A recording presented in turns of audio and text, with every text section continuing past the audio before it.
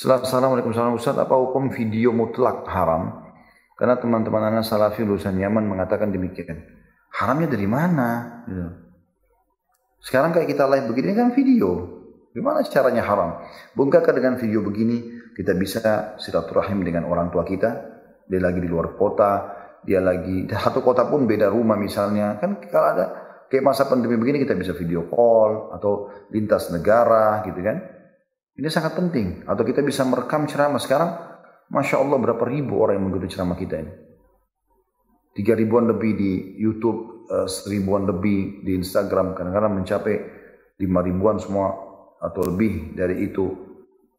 Kan manfaatnya sangat besar. Teman-teman pada bertanya, yang lain yang tidak tahu jadi tahu.